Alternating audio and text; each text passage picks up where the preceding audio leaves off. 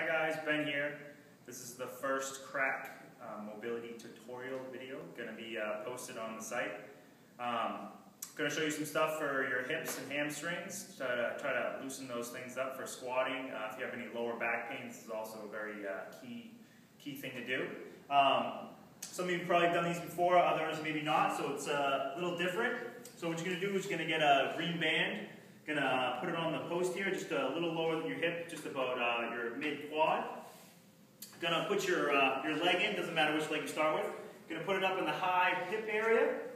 Gonna come forward, and then you're gonna go down onto the banded knee, the banded leg.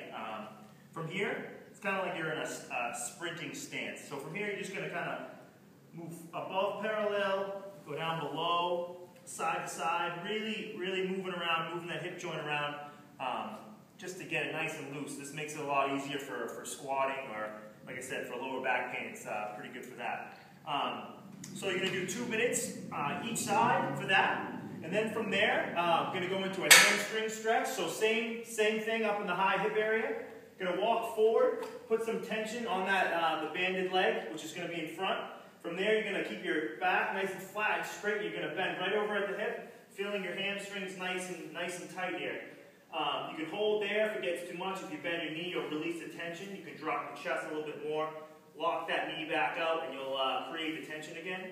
It's very good for, like I said, for lower back pain. This is really good for rowing or deadlifting. Same thing, 2 minutes each side for that. Then we're going to do one more up against the wall here. Going to come over.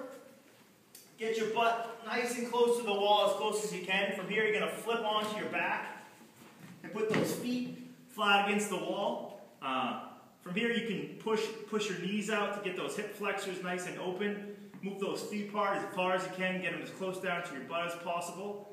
Try to do that for about 2 minutes. After that, you can do this. This is the next step. This is a little difficult to get into sometimes, but also very good stretch. So if you straighten out one leg, cross over the other one, bring that foot back down, and then try to just push your butt, your hips down to the ground. You'll feel a nice stretch on the side of your butt. It's kind of like the pigeon stretch, but this is much more efficient, I feel like.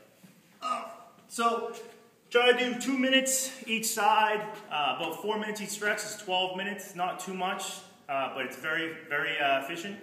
You'll feel better, and yeah, you'll like it. So, yeah, hope you guys liked the first video. Hopefully there'll be more to come. See you later.